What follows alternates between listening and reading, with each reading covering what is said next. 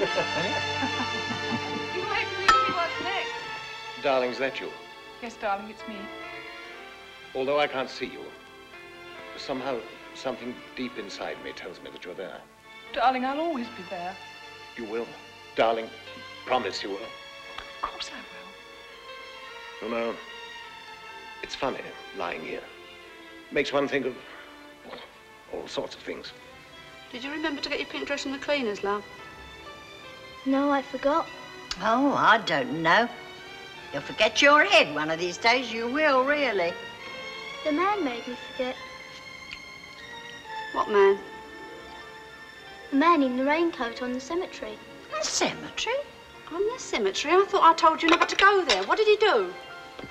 Nothing. What do you mean, nothing? He didn't touch you, did he? What do you mean?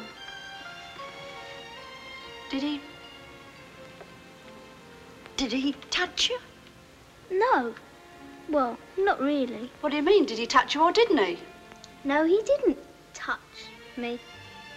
But what did he do? Did he show you anything? What sort of thing? Did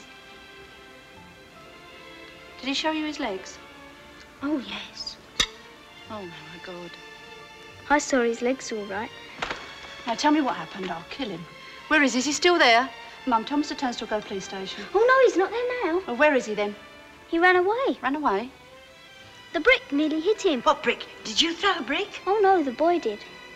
The boy with the green ears and the ginger moustache with a spear running through his head, wearing frogman's flippers with a machine gun. This is no joke, my girl. You put the fear of God into me.